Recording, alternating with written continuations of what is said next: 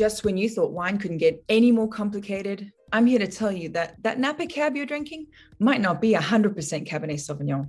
In fact, it might not be 100% Napa Valley in origin either.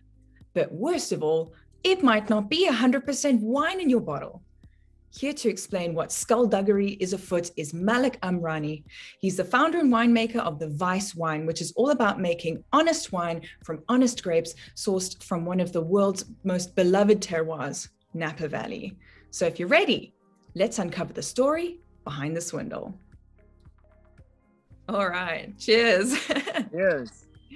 All right, so Malek, what many wine drinkers don't know is that when they buy a Cabernet Sauvignon from Napa Valley or from any AVA or American viticultural area, is that the wine in the bottle doesn't necessarily come purely from Cabernet Sauvignon grapes. So my first question is, what else is in my wine if not Cab? Yeah, by law, all you have to be a Cabernet on a label or any other varietal, all you have to be 75%. The other 25% can be any other varietals.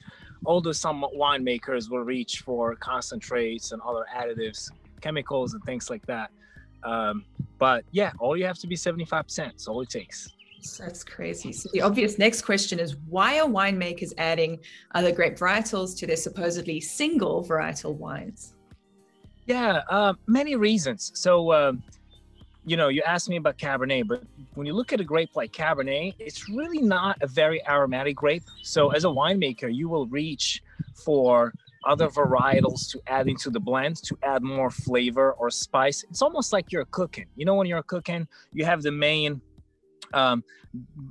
dish, the main meal, I guess, and then you have all the spice and then the vegetables and all the things that go along with it. It's the same thing here.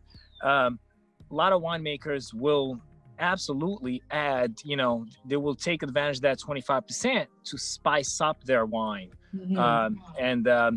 Another reason can be reducing cost. If you're dealing with a varietal like Pinot Noir, that is very expensive varietal to grow and produce, it kind of helps it to add a less expensive varietal into the blend, because even 25% is quite significant. Quite a bit of cost savings there, yeah.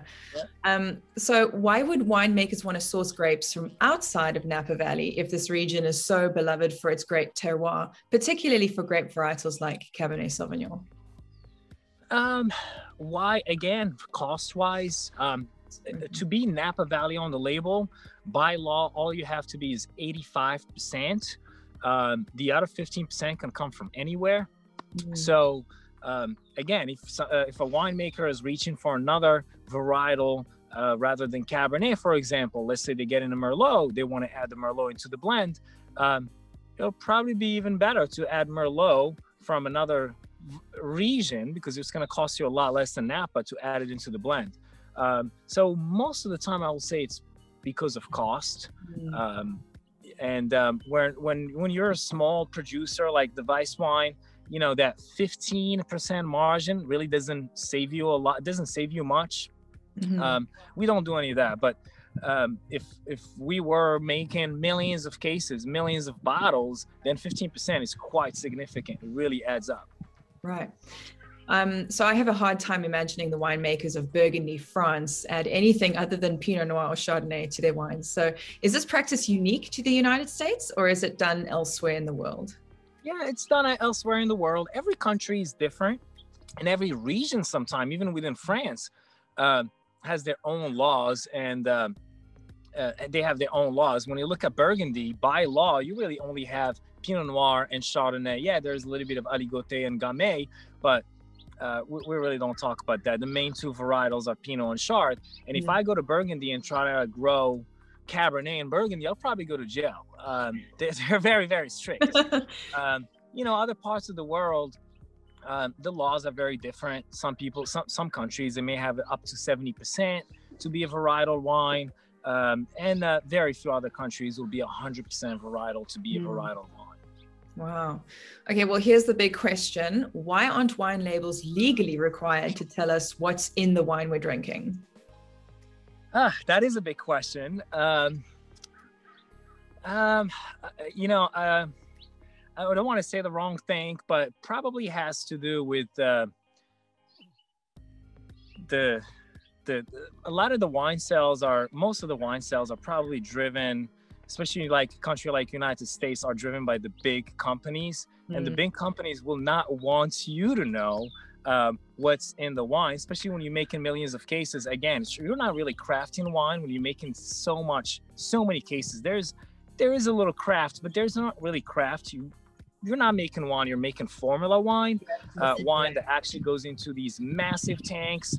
And then everything is, it's lab wine. Everything is, it's chemistry. You're adding other varietals, you're adding chemicals, you're adding all these things.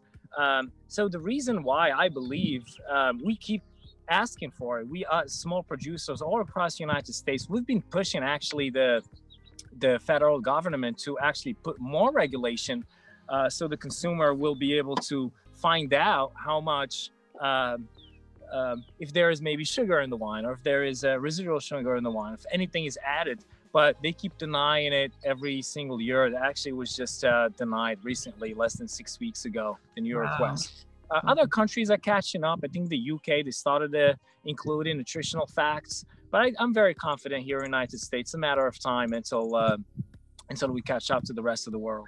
Right. Yeah. So I love that you just held up your little can of wine there, but I was going to mention that there is a particular brand of wine that makes single varietal wines using grapes sourced strictly from Napa Valley.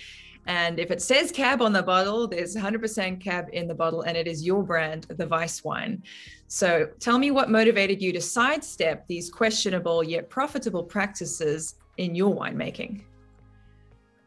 Well, purity. When to us, if we're offering Cabernet, we want you to have 100% Cabernet. We want you to know what Cabernet tastes like. And, it's probably not really relevant for Cab. It's more relevant for other varietals like Pinot Noir. Nowadays, you really don't find, it still exists, but a lot of producers are adding other things to Pinot Noir. And, Pinot Noir is a very delicate grape. And unfortunately, the wine consumer is getting confused now to what Pinot Noir even supposed to taste like, because Pinot Noir is never supposed to be very dark in color and rich and jammy. It's not Pinot unless you're blending it. So why do we choose to be 100% varietal? Honest practice and just being able to offer 100% varietal wine from 100% single vineyard.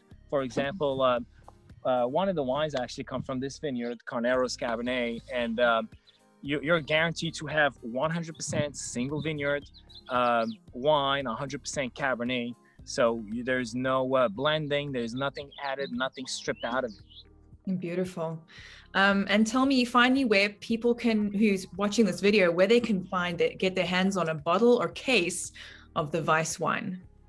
Yeah, we are across retailers in certain states in the United States, but theweiss.com, you'll find all our current Weisses. We offer club memberships, and we have different varietals. We have many varietals.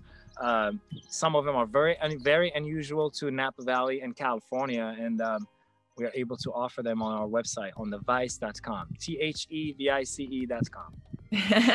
Fantastic. Well, thank you so much for talking with me today. I know it is a major frustration to wine professionals and certain winemakers that there are these somewhat dubious practices going on. So I'm hopeful that we've created some awareness that will translate into a demand for more honest winemaking and labeling practices in the future.